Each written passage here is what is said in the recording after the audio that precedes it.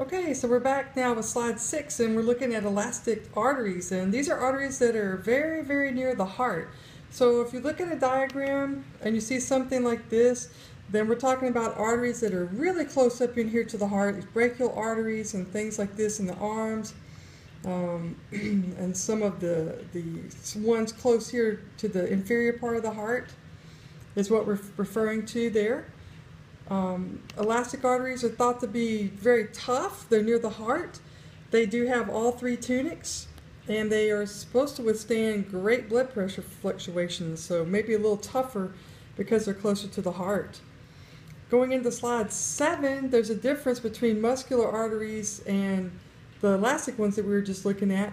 The muscular arteries are thought to be more distal or away from the body. So if you look at this diagram again, then any of the arteries down here, like in the legs or way out here in the limbs or even the upper thighs that are away from the body would be considered to be the muscular arteries because they're more distal away from. And they deliver blood to all the body organs.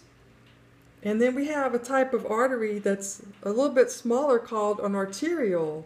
And it's believed to be the smallest of all the arteries. Now don't confuse this with capillaries. They're the smallest of all blood vessels. But arterioles are like small arteries. Oles on the end means very small. And these lead to what we call capillary beds. And I'm going to talk about that in just a second. Then we have the smallest of all blood vessels. So this is much smaller than capillaries.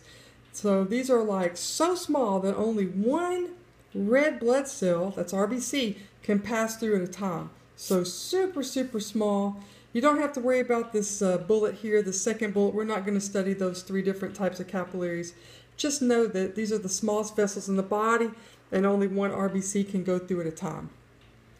Speaking of capillaries, this is kind of a tangled up bunch of them. This is what they look like on slide 9. You can see arteriole, a very small artery, and a venule. And so these run up and down the body, these main vessels. And this runs across different structures. Let's say that this is the palm of your hand, for example, and you would have an arteriole in the palm of your hand, a venule, which we're going to talk about here in just a minute, as the smallest type of vein. And then these branch off into really small capillaries, and they form a tangled up mass called a capillary bed.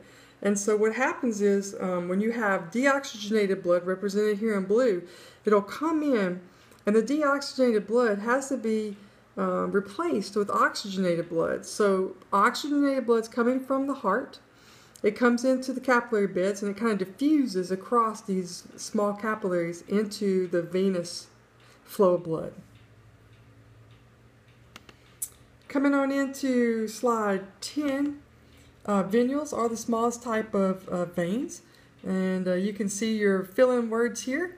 They're formed when capillary beds unite, and they allow fluids and white blood cells to pass from the bloodstream to tissues, and they only have 2 layers of smooth muscle. And that's where we're going to end this particular clip. Stay tuned for more slides.